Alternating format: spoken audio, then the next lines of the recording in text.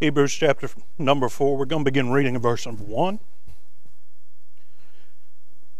The Bible says, "Let us therefore fear, lest a promise being left us of entering into his rest, any of you should seem to come short of it. For unto us was the gospel preached as well as unto them. But the word preached did not profit them, not being mixed with faith in them that heard it. For we which have believed do enter into rest. And he said, As I have sworn in my wrath, if they shall enter into my rest, although the works were finished from the foundation of the world." Now, by the time we get to chapter number 4 in the book of Hebrews, starts off, the writer of Hebrews talks about all those that had delivered the word to God's people throughout really all history. He starts with first angels, then he makes comparison to Moses, then ultimately through about, a chapter and a half, he gets to the point that if we look at Moses as being better than us, if we look at angels as being better than us, how much more so the one that commands the angels what to do, the one who was made much higher than the angels, the only begotten of God himself. But then by the time we get to chapter number 4, he's talking about those promises that he had just finished meeting in chapter number 3. The promises of God. He says, "Let us therefore fear, lest a promise being left us of entering into his rest, any of you should seem to come short of it." Keep in mind the book of Hebrews was written to the Hebrews. That's why it's called Hebrews. I understand that some people try to make the Bible real complicated. Some things are pretty cut and dry. Most things are cut and dry. If it's complicated, it's because man got in the way and they don't want to believe what God wrote. But anyway, the Hebrews had many promises. They were God's chosen people. God promised that he would make them a great nation out of Abraham, their father, then through Isaac and Jacob, later Israel, that he would multiply them, that he would bless them, that he would make a place of rest for them. Well, that place of rest, regardless of how many enemies were against them, regardless of whether they were in captivity or whether they were free, whether they were, cross with God or whether they were following after God, there was the promise that if they would humble themselves, if they would repent, if they would seek God's face and enter into his rest, that regardless of what happened in the world, God would take care of them. That there would be a place for them. Now, verse number 2 talks about the current generation. "For unto us was the gospel preached as well as unto them." All those promises that God had given Israel, one, they're still in effect today, but two, they were a forerunner, they were a glimpse of what God promised to do for all men. That he had a rest for his people, and that one day there would be the one, Jesus, who could reconcile both Jew and Greek unto himself, and that there would be a rest for all men. But he says, "For unto us was the gospel preached as well as unto them. But the word preached did not profit them." Many times throughout Israel and the Hebrews' history, you'll find that God, first off, the same instructions were given to every generation. God wasn't changing the goalpost on them. Right? The law that God gave was the law that God gave. It did not change. It's still recorded to this day. And it's still true on what God will accept and what God will not accept. Okay, but the word was preached unto them, but did not profit them. So many times, even though they may have been raised in truth, and then some generations would come along and then the new generation wouldn't know what God thought. So God would raise up a man to preach what thus saith the Lord, repent, return to the old paths. And although the same truth was preached unto them as what we've received today, which was that God expects holiness, that unless you are holy, you are not accepted by God, so many didn't believe it. It was preached, but it wasn't believed. Then, verse number 3 says, "For we which have believed do enter into rest." That's the beauty of the term saved. You've been saved from the rough and wild and unruly nature of the world. You have entered into the fold or the rest of God. Right? He is the gate. He is the door. But once you're on the other side, you've got rest. He says, we believe and we enter into rest. That doesn't just go to people that are Hebrews. If you like us and use Gentiles, you get saved, you're in the same fold that God's chosen people are. There's only one type of people that God has. That's God's people. Right? We heard not too long ago, right, Brother Jeff Ledbetter preached on the lamb that wasn't perfect, the one that was blotted. What's he get to do? He gets to live. We got added into the flock of God because the perfect lamb was slain. Right? We're the imperfect ones. We're the ones that have a whole list of things that couldn't make us the sacrifice, but because of that, we get to live as one of God's sheep. Not well. He says, we enter into rest. As he said, as I've sworn in my wrath that they shall enter into my rest, although the works were finished from the foundation of the world. God said it doesn't matter that from the beginning God knew that man was going to sin. That from the very foundation of the world, God knew that you would be born in sin, conceived in sin, you'd be a sinner by practice and a sinner by trade. You chose to be a sinner. Doesn't matter. God will let you into his rest so long as you do it God's way. Doesn't matter that from the beginning of the world, right, when God put in the alpha of time, when God the Father, God the Son, and God the Holy Spirit said, let us make a world, let us make man, they knew that man would fall. They knew that those that didn't believe on him would not enter into rest. They'd enter into hellfire. They'd enter into the lake of fire. Despite knowing that by making everything, man would choose to still disobey God, God still has rest available. God still has the door open for any to come in this day. That there's still and forever will be a rest for those that believed, that trusted God. But say, well, I want to talk about today, verse number 2. It says that for unto us was the gospel preached as well unto them, but the word preached did not profit them, not being mixed with faith in them that heard it. Now, as I read that, that kind of struck me. So I went and reread it and reread it and I reread it a bunch of times. But when it says that the word that was preached didn't profit them, it didn't say that it didn't profit them because it wasn't the right word that was being preached. No, they were saying that the word that was preached was what God said. It didn't say that it didn't profit them because it wasn't delivered in the most polite way or the most pleasant way. It's removing all of those standards. The word that was preached was the word that God wanted preached the way that God wanted it preached. It wasn't because they didn't play enough songs before the preaching, and that's why it wasn't received. It wasn't because there wasn't a puppet show before the preaching, and that's why the word wasn't received. No, he says there's only one thing that'll cause the preaching of God's word to be of none effect unto you. That it won't profit you anything. And that it's if it's not mixed with faith. It says not being mixed with faith in them that heard it. Doesn't matter how much somebody else believes it. Doesn't matter how much somebody else tells you you need it.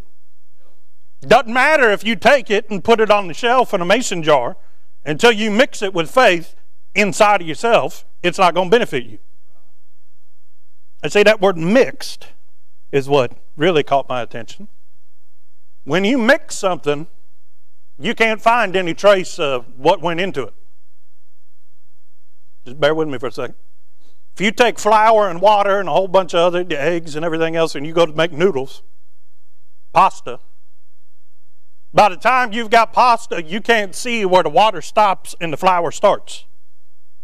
Then you can't see where the egg is and where the salt is and anything else that you put in there. You now have pasta.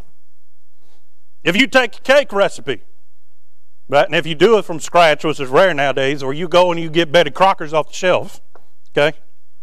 If you start with that mix, you might be able to see when everything's loose, when it's all, dry parts. Well, that looks like flour. That looks like sugar. This looks like that. But by the time you get done mixing it, you can't tell what's what. Because it's no longer flour and sugar and eggs and vanilla extract or whatever else you put in it. Now it's just cake batter. And if you put the cake batter in the oven, cake's going to come out. You're not going to put it in there and then pull it out and find that all the components have separated again. It's been mixed. Now see, if something is mixed, that means you get something new on the other end. If you mix salt and salt together, you're just going to get salt. You're not going to get anything different. If you mix water and water, you're not going to get anything different. But if you mix two different things together, you get a new thing on the other side. Now, if you're like me, and you think, well, this tastes good and that tastes good, and you mix it, sometimes what you get isn't good on the other end. What you tried to mix together didn't go together. But say here, we're talking about God's Word, and we're talking about faith. God's Word is pure. It's true. It's forever settled in heaven. God exalted His own Word above His very name. The Word of God, for lack of a better term, and doing it a great disservice, is good. Right? Now, faith, without the presence of faith in your life, it's impossible to please God. Faith was not something of your own design. You didn't come upon it on your own. You didn't just wake up one day and say, you know what, I'll try this faith thing. The Bible teaches us that God gave unto every man a measure of faith. Faith is not something that belongs to you. Faith is something that God gave you, because He knew that you wouldn't be able to come up with it on your own. So faith in itself is a gift of God. Does not the Bible teach that all the gifts of God are pleasant and good? So if the Word of God's good and faith is good, if you mix them together, whatever comes out is going to be good. To borrow words from Brother Bobby Cato, if you could put good and good together, then whatever you got is gooder. Right? It's just more good. But see, as I was thinking about this, just to prove it to you, see, it talks in verse number 2 about, for unto us was the gospel preached. When talking about the gospel, which is a subset of the Word of God, when the gospel is mixed with faith, then you get salvation. Christ could have done everything that Christ did. God could have orchestrated everything the exact same way. He could have come. He could have been born of a virgin, lived some 33 and a half years, roughly, of sinless perfection, gone to Calvary, died, been buried, rose again. But without faith, there'd have been no salvation. He could have paid for it, but there would have been no salvation. The gospel would still exist, but without faith, there would be no salvation. For God chose that through the foolishness of preaching, and Ephesians 2:8-9, that's not of works, so let's mention both. It is faith. By grace through faith. The gospel, everything that Christ did, the opportunity for salvation, that's grace. But through faith. You got to mix the gospel with faith in order to get salvation. You separate them two, you got faith, you got the gospel, no salvation. Put them together, you're saved. Right? Same thing. Go back one more verse. Verse number 1. For let us hear, lest a promise being left us of entering into His rest, any of you should seem to come short of it. The very promise that God made a rest, a place for you to enter into the family of God. If you don't believe it, you're not entering into the rest. If it's not mixed in you with faith, then you're going to come short of it, as the end of the verse tells us. If you don't believe that something exists, then you're not going to strive for it. You're not going to look for it. You're not going to try and position yourself to where you end up there. If I gave you instructions to where you needed to go, but you saw a road name on there that you thought didn't exist, you're not going to follow my instructions, my directions. Right? Well, the very promises of God, unless they're mixed with faith, they do not profit you anything. Right, so what the Lord said this morning, we're just going to teach on mixing things with faith. Mixing them with faith. Talking about where you don't see what it was before and the faith that you mixed in with it, all that you're left is with something new. Because if you mix faith, which God gave you, with something that God instructed you, wrote down, had preached unto you, the very word of God, then the finished work in you is going to be something new. And I kind of noticed a little bit of a pattern. See, it was by salvation that we receive newness of life. And as we have newness of life, we get these things called the fruit of the Spirit. Just to pick a few. What is love? Well, love is an outward expression of an emotion that you feel inwardly. But see, before you got saved, you didn't know what love was. The Bible tells us that God loved us with an everlasting love, that long before we ever existed, He knew us. Right? That He loved us on purpose, but you weren't able to receive it until after you got saved. Until you fell under conviction and God started telling you that He loved you. Some of you didn't even believe it when He started telling you. It took Him a while to work on you until you really believed that He would do what He promised that He would do for you. Well, once we get saved, once you've received the love of God, and then you start reading where we're supposed to show the love of God to others, that we are to love the brethren, bear one another's burdens, and so fulfill the law of Christ, that the world would know that we were His disciples, because we have a love one for another. When you start taking the received love, and then you start mixing it with faith and saying, Lord, I believe I'm supposed to love that way. I don't know how to love that way. All I know is that that's the way you love me. So I'm just going to believe that you can make me love the way that I'm supposed to love. You know what you get? You get the fruit of the Spirit. You get joy. One of the evidence that somebody got saved is, one, that they're going to love people. Two, that they're going to have joy in their life. Well, what is joy? Joy is, for lack of a better term, it's a state of lifestyle. We know it's not happiness. Happiness is temporary. Joy is a state of being. That you can have joy when the world thinks that you shouldn't. Well, why is that? Because we've already mentioned it. The very promises of God, when mixed with faith. That it's one thing for somebody to say, you know, God met my needs this week. But when you realize that God promised to meet your needs every day, and you start mixing it with faith deep down inside of you, then on the days where you don't know where your needs are going to come from, you can still have this thing called joy. Why is it? Because you know that God's going to meet them. But what's that come from? You've mixed God's promises with faith in your life, and that turns into this thing called assurance. It's one thing for God to promise it, it's another thing for you to believe it. And when it gets mixed with faith so much that it's just now a part of you, doesn't matter what happens to you in the world, doesn't matter what anybody else tells you, you know what God said on it, so you have assurance that it's going to come true. You've had experiences where before He's come through. In fact, there's never been a time that He hadn't come through. But knowing that and believing it are two different things. Assurance is what can put on that garment of praise in the spirit of heaviness. Assurance is what can cause you to shout even though you feel like crying. Assurance is what will cause you to take one step after you think you've taken all the steps that you can. You're just going to try to go because you know that God promised He'd never leave you nor forsake you. He promised that for anything to get to you, it'd have to go through the Father's hand and Jesus' hand. That He's got a hedge that the devil can't break. And that if it has occurred in your life, there is a reason for it.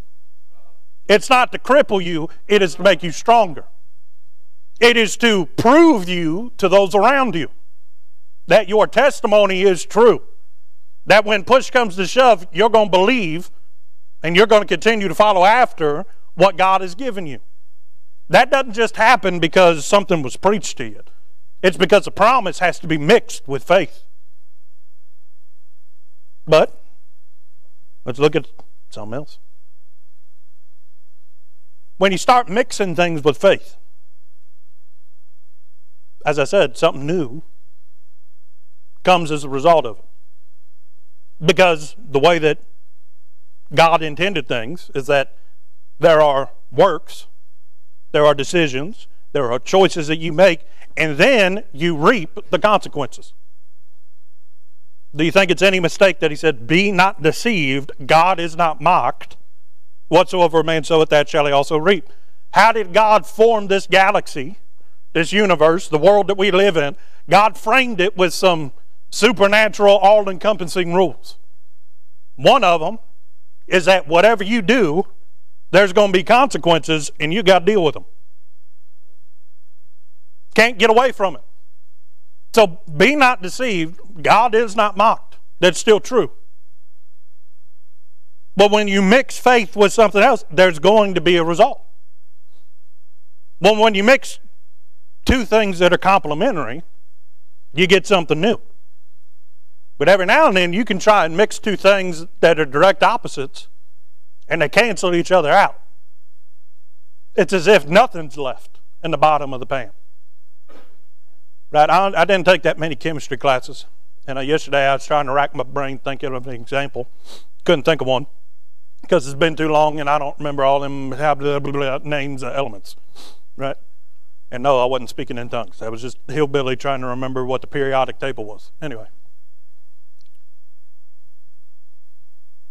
There are things that are chemically exact opposites. If you put them in a pan, nothing's left. They truly cancel each other out. But the best example that I could think of was if you take an acid and then you take this thing called a base and you mix them together and they're neutral. They cancel each other out. You put a strip in there to test it and it says we can't find either one of them. It's gone. It's neutral. pH is back to where it's not going to hurt you anymore. Right? Well, if you mix faith with unbelief, they cancel each other out. Doesn't matter how much faith you have if you have more unbelief. Because if you try to mix faith with the Word of God, but you're mixing unbelief in there with it, all you've got left is the Word of God.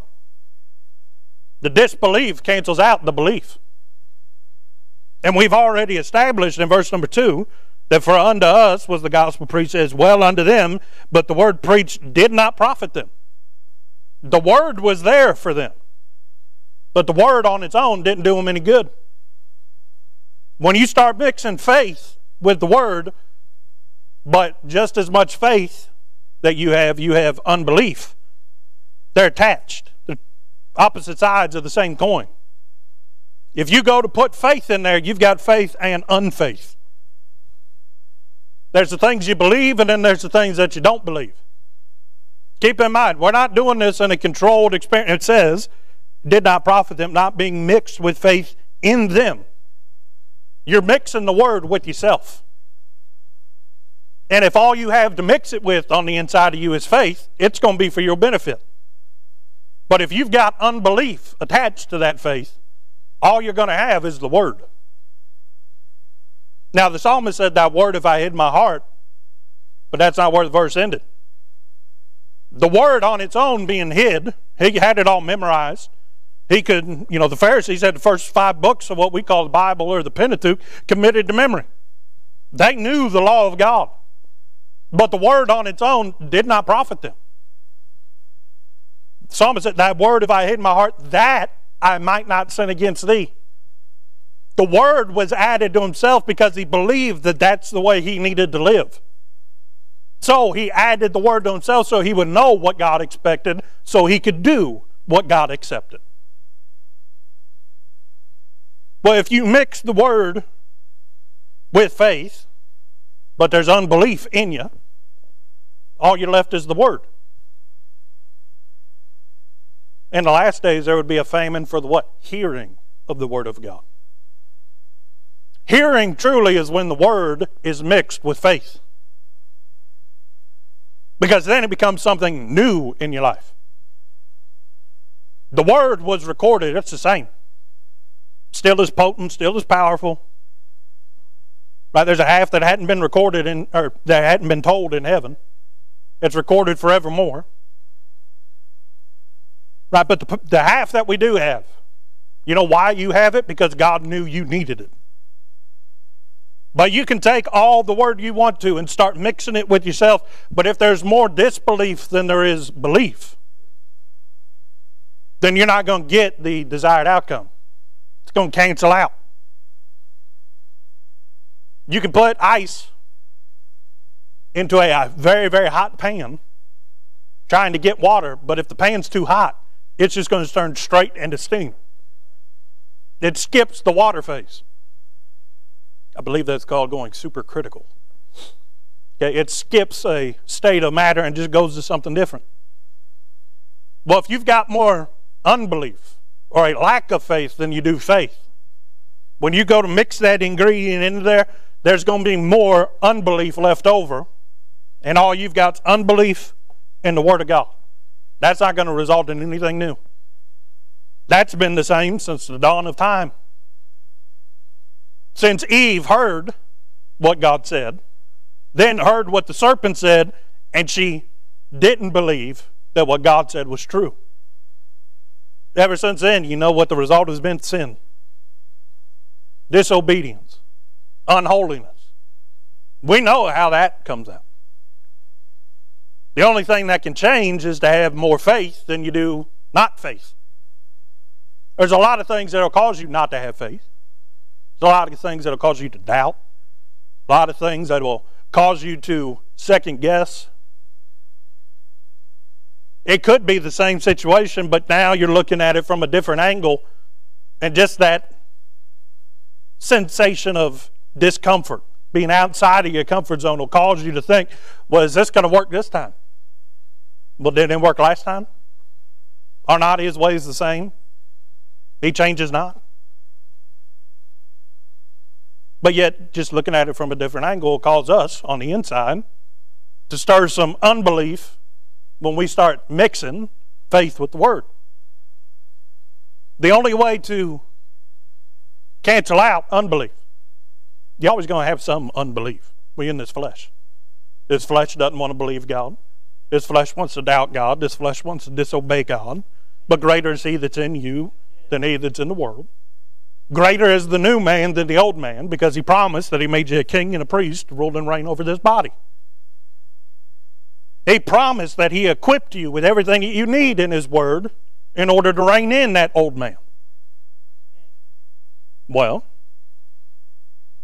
solution's very simple. It's just like God. He gave it to us in His Word. But that woman that came unto Jesus said, belief's what you need. She says, Lord, I believe, but help mine unbelief. You know what that woman believed? She believed that Jesus was what she needed. She had a whole bunch of things that had excuses and reasons and things that her flesh were throwing up on why not to believe in Jesus. But she said, Lord, I believe that you're the answer enough, that not only are you what I need, but you can help me get to where I need to be in order to receive what you want me to receive. Jesus said He hadn't found faith like that in all Israel. See, the key is not being a super holy person, getting a halo to where all that you have in your life is faith. No, Jesus knew that on our own we wouldn't be enough to live as thus saith the Lord, even after we got saved.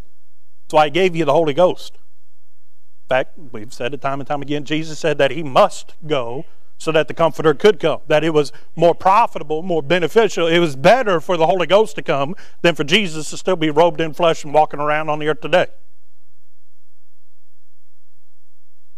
So, what's the key? If unbelief's always going to be a part of us, the key is that you don't do the mixing. If left to your hands, the arm of flesh is going to fail you. It doesn't say that they didn't mix the Word with faith. It says that the Word wasn't mixed with faith in them. They weren't the ones doing the baking or the mixing. That was God. See, the problem is when you try to mix what God said with what you think or what you believe, there's always going to be an issue. God winks at our ignorance. We think that we've figured out what God expects or what God wants. If God knew that you'd be able to figure out what God wanted from your life, why would you have the Holy Ghost to lead and guide you? That we're so simple that we can't even understand how simple we are. We're so dumb, Brother Ron, that we're just smart enough to think that we've got it figured out. But there's a true thing, there's a phenomenon with people. What do they call it? I can't remember. I'll think of it here in a second. But it's a chart. The chart is, on this direction, how much you actually know. And then on this side, it's how confident you are that you are correct. And as you start with nothing, it spikes real high real quick. And then, as you get to about, here, it comes all the way back down to the bottom again. And then it's a slow increase the more that you learn. Don't know what it is about people. We think that as soon as we know a little bit about something, we know everything. That's why when somebody checks their cell phone and goes to Google for 2 web pages, all of a sudden they are the world's expert on everything. Okay, but after they get humbled, then they realize, there's a whole lot that I don't know. And it's really not until you get to them people that have like doctorate degrees and been doing stuff for like 20 years on top of that, that then they're pretty confident that they actually know what's going on. Because the more you learn, you start realizing, I do not know. See, it's not about what you can figure out. It's about what God promised that He would do. It's not what you can do for God. It's what God can do in you. So when you ask God to mix that word with faith, saying, Lord, I know that this flesh doesn't want to believe it. But Lord, I pray that you'd humble me, 1. But 2, you'd keep me humble. And 3, you'd help my unbelief. Lord, I know part of me doesn't want to believe this, but my spirit does want to believe this. You'll never convince the flesh that it's wrong. Right? The flesh left unchecked, it's full of pride, it's full of self. And it'll look itself in the mirror and say, man, I look pretty good today. But the spirit, through looking at itself as in a glass in the Word of God, the spirit is all too aware of how needy we really are. So when it comes to mixing things with faith, who do you want doing the mixing? You want God to do it, or do you want to try and do it? So many people have tried to mix the Word of God with their faith on their own, and it always ends up a mess. Why do you think we got so many different denominations that claim to be Christians today in just America alone? I think we're up to over 400. Claim that, yep, we believe in Christ. Well, what do you believe? Well, we can't agree on that.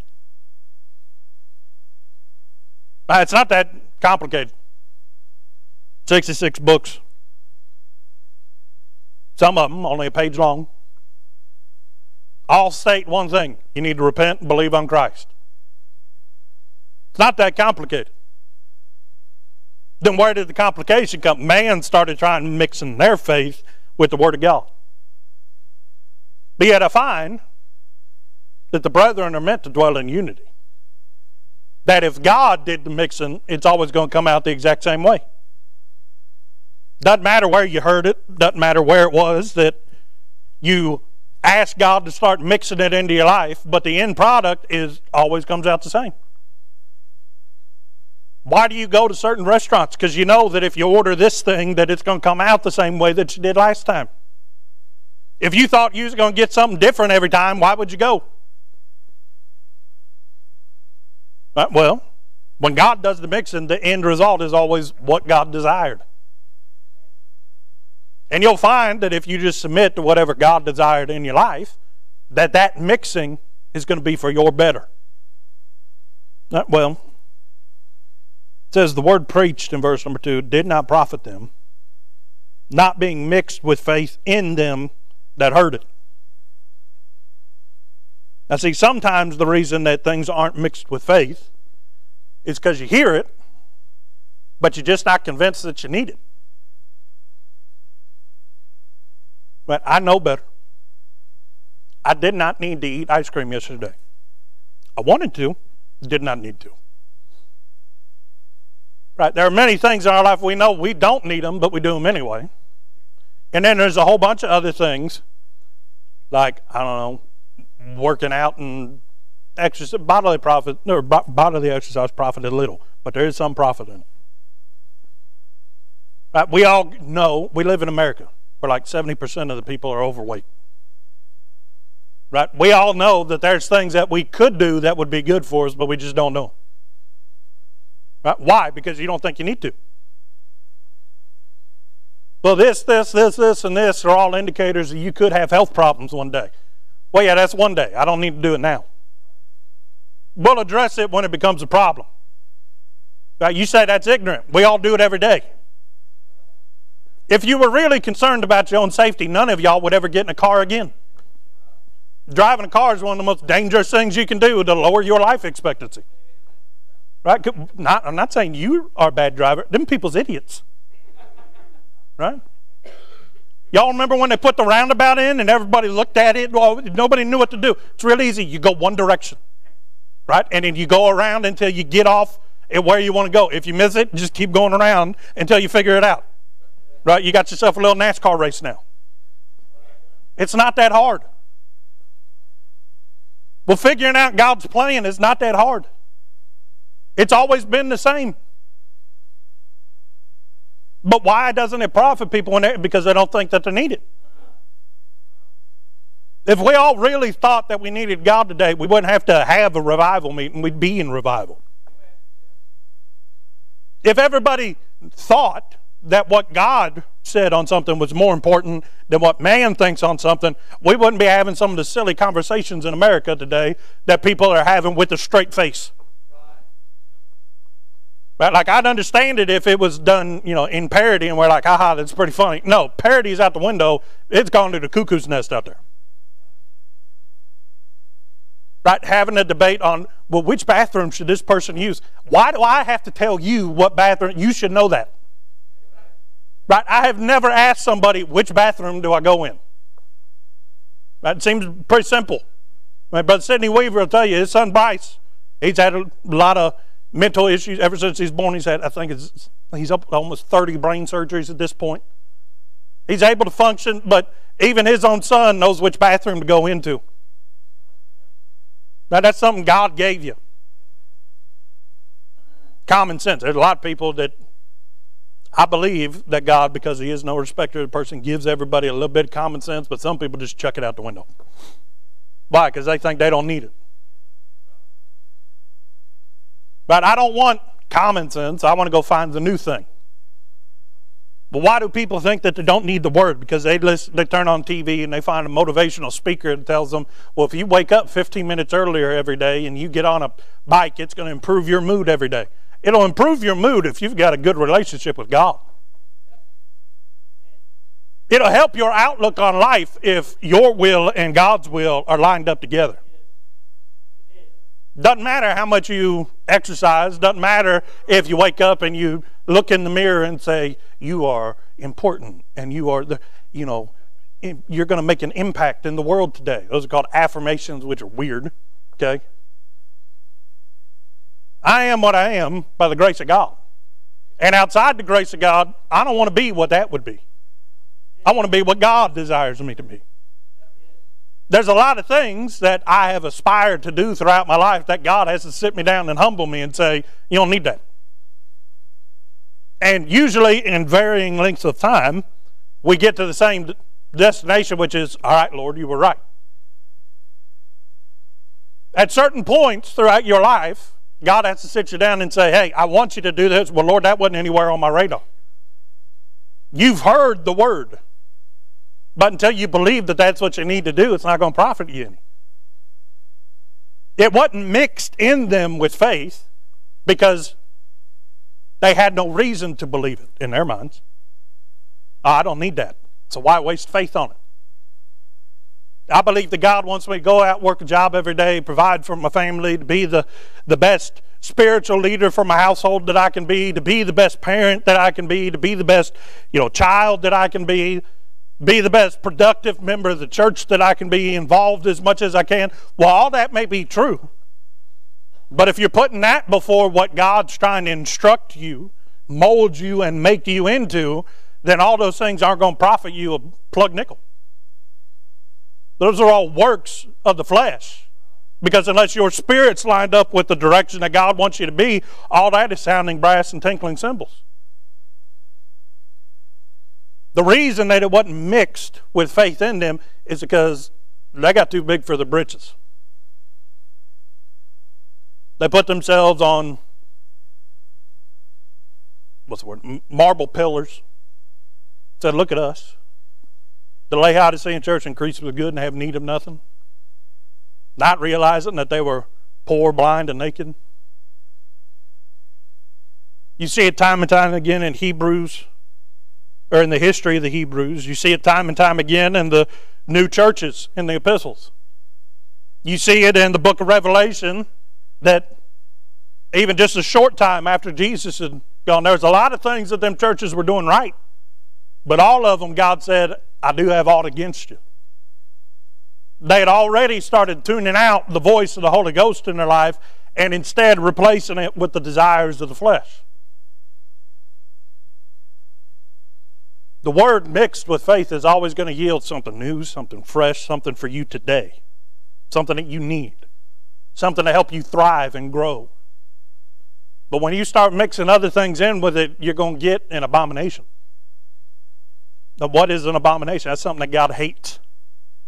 Something that God can't despise. You want to know how much God hates His Word being messed with? Go read the book of Revelations. You find if you add to it, He's going to add all of the sins of man to you. You find if you remove it, He'll remove remove from the Word of God, He'll remove your name out of the Lamb's Book of Life. That's the only way I can find to lose your salvation, is to start tampering with God's Word. So how important do you think it is in your life when you hear it and you say, well, I don't need it? You're adding to and taking away from what God has said. I'm not saying that you're physically altering His preserved Word and that you're going out and spreading a false Bible, but you are lying to yourself about what God expects from you. The real reason that the Word is not mixed with faith most often is because people believe they know better than God. I don't know the answer to that one, Brother Lancaster. It's always been, Eve thought she knew better. Adam thought that he'd rather have Eve than God. Cain thought he knew what was a better sacrifice than Abel. We can go down through the line. I don't know what the answer is, but I do know that God's got the answer for you. I can barely understand the parts of me that I can wrap my head around. You know what I've learned, Brother Brian? I got a whole lot of learning left to do. I got a whole lot of flaws that He's still working on removing. And I've got a whole lot of work left to do before we get to glory. Every day I wake up and I find I still need Him. I figured that much out. But if I can't even understand my own heart, which is deceitfully wicked, no man can know it, how do you expect that somebody else is going to be able to tell you what God wants in your life? You need to get to the Word where it says that He does all things well. That if any come unto Him, He'll no wise cast them out. That if He puts someone on the potter's wheel, by the time He's done, it's a vessel of honor. And the key is the yield. Now, I know it's not 4 letters, but most Baptists think that the word yield is a 4-letter word. But what's that mean? We're just supposed to go through life and not have any... And I didn't say that. Walking hand in hand with Jesus, but Jesus' hands are on the reins. It's going out and fighting the good fight. Going out and giving it all you got. But you're not the one choosing the direction you go. He says go that way, and you go that way as hard as you can until He says to go a different way. See, true Christianity, it takes a whole lot of pressure off of your shoulders. Paul was in the middle of prison, been in prison for a long time, been trying to be killed a whole lot. Yet before Agrippa, he says, I think myself happy. Why? Because he wasn't worried about where he was physically. He was worried about where he was spiritually. And he knew he was smack dab in the middle of God's will. He knew exactly where he needed to be. So he said, King Agrippa, I think myself happy. Why? Because the word had been mixed with faith in Paul's heart. And that had brought about something new. In that case, assurance, joy. He had happiness. How much of the promises of God are you missing out on just because it hasn't been mixed with faith in your life? Oh, you believe God will meet your needs, but you don't live like it because it hadn't been mixed in you. Imagine how much of the burdens of life could be taken off your shoulder if you just believed God and had it mixed together with faith in your heart, not by yourself, but by God Himself. Mixing the Word with faith, that's what brings about revival. Thanks to listeners like you, IBC has had over 100,000 views on our YouTube channel. If you haven't already, subscribe today. And as always, thanks for listening.